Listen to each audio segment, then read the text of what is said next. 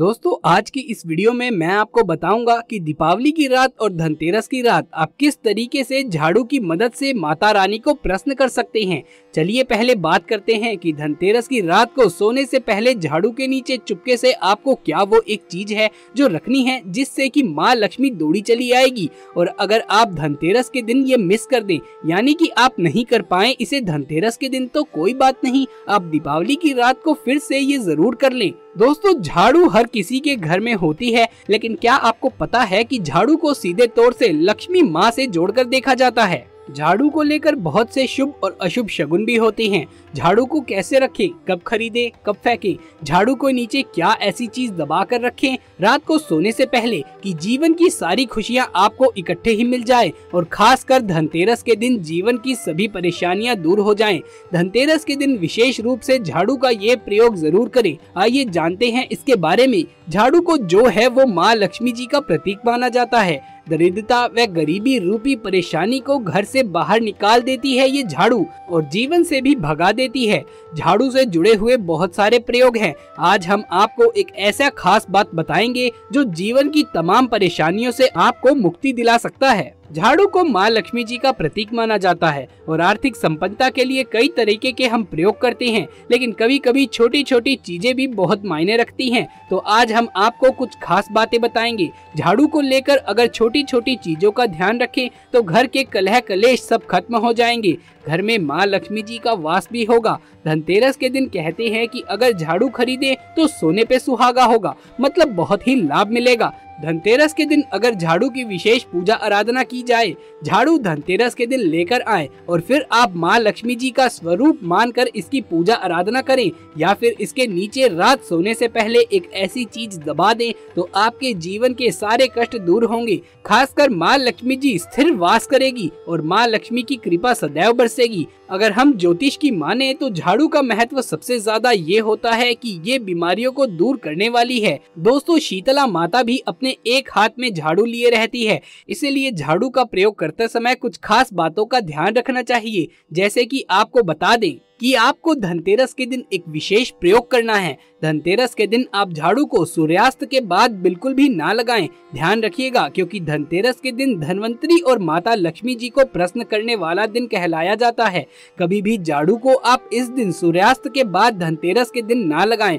मान्यता है कि ऐसा करने से लक्ष्मी रुष्ट जाती है और दूसरी तरफ सूर्यास्त होने के बाद झाड़ू तो क्या पोछा भी नहीं लगाना चाहिए। बहुत जरूरी हो तब झाड़ू लगाएं पर कूड़ा बाहर ना फेंकें। तो इन तमाम छोटी छोटी चीजों का आपको ध्यान रखना है। धनतेरस के दिन झाड़ू विशेष रूप से आप एक ऐसी जगह पर रखें जहां किसी की भी नजर इस पर ना पड़े, किसी की भी नजर जा ही ना सके। और ध्यान रखें कि इस काम को करते टाइम यानी कि झाड़ू को छुपाते समय आपको कोई देखे ना, कोई रोके ना, कोई टोके ना। तो धनतेरस के दिन झाड़ू लेकर आना और झाड़ू को एक अच्छी जगह पर छुपा कर रख देना। और फिर दोस्तों आप रात सोने से पहले एक छोटी सी चीज रख दें, झाड़ू के नीचे चुपके से दबा दें। और अगर इस धनतेरस आप ये नहीं कर पाए तो कोई बात नहीं, आप ये उपाय दिवाली की रात जरूर करें, फिर देखें कि कैसे लाभ होता है जीवन में। आप माने या ना माने हमेशा एक ही बात याद रखिएगा कि जो झाड़ू आप जब लगाएं तो इधर उधर कचरा मत फेंकें। एक जगह पर कचरा इकट्ठा करें और फिर फेंक दें,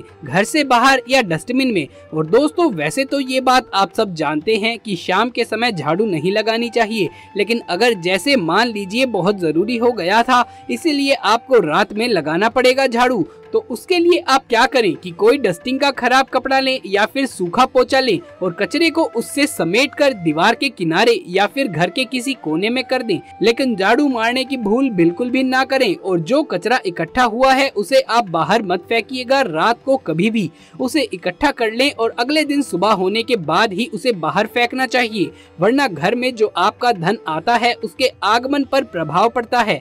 आर्थिक परेशानी से आपको गुजरना पड़ सकता है। इसीलिए झाड़ू को जहां तहां भी ऐसे ही ना रखें, इसकी कोई निर्धारित जगह बनाएं और ध्यान रखें कि इसी जगह पर आपको झाड़ू को डेली रखना है और वो जगह भी ऐसी होनी चाहिए कि किसी की नजर वहां ना पड़े। और रात के समय ना लगाएं। और फिर भी अगर आपने लगा दिया है झाड़ू रात में तो कचरे को बाहर ना फेंकें या इधर उधर ना फेंकें, इससे आर्थिक परेशानियां बढ़ती हैं। और झाड़ू अगर आपने सपने में देखी है या धनतेरस या दिवाली वाले दिन इसे आपने सपने में देख लिया है तो बहुत अच्छा ये संकेत है, क्योंकि धनतेरस या दिवाली के दिन झाड़ू दिखना काफी अच्छा और शुभ माना जाता है।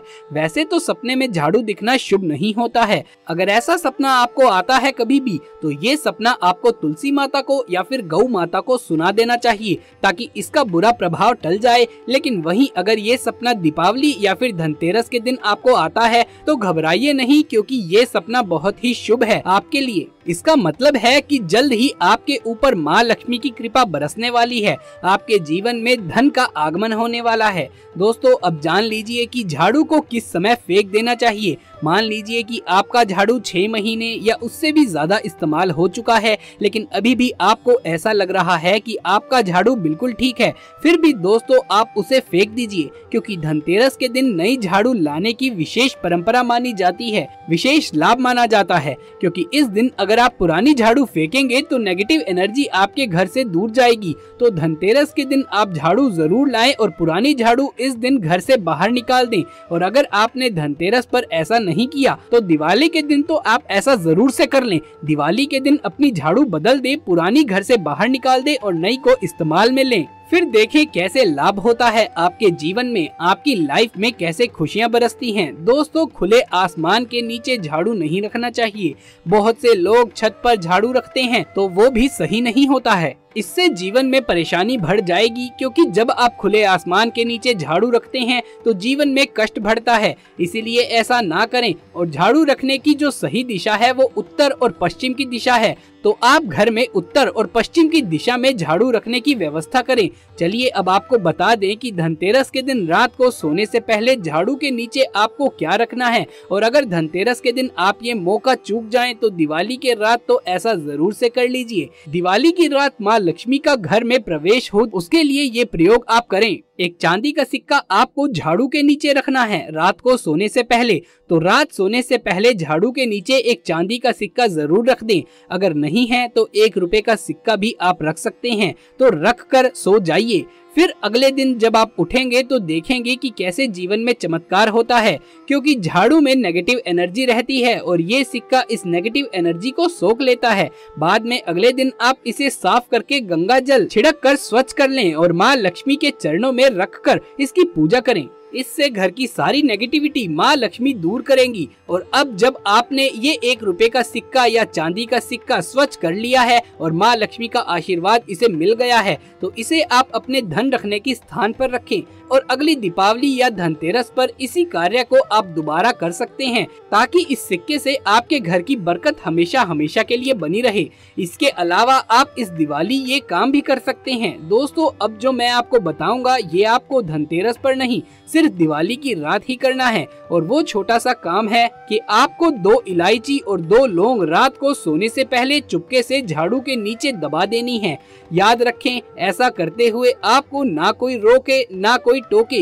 यकीन मानिए माँ लक्ष्मी जी स्थायी रूप से आपके घर में वास करेगी और घर में कभी भी धन की कमी नहीं होगी। तो दोस्तों आपको दीपावली की रात सोने से पहले झाड़ू के नीचे 2 इलायची लौंग दबा के रख देना है और अगले दिन इलायची और लौंग को घर से बाहर फेंक दे। ये बहुत ही बढ़िया उपाय है घर की नकारात्मकता को भगाने का। तो दोस्तों अगर आज का वीडियो आपको पसंद आया हो तो इसे एक लाइक करके अपने दोस्तों और रिश्तेदारों में इसे ज्यादा से ज्यादा शेयर करें। आगे भी इसी प्रकार के वीडियोस देखते रहने के लिए हमारे चैनल को सब्सक्राइब कर लें। कमेंट बॉक्स में जय माँ लक्ष्मी अवश्य से लिख दीजिए। जल्द मुलाकात होगी आपसे किसी अगली वीडियो में, तब तक के लिए आप सभी का धन्यवाद।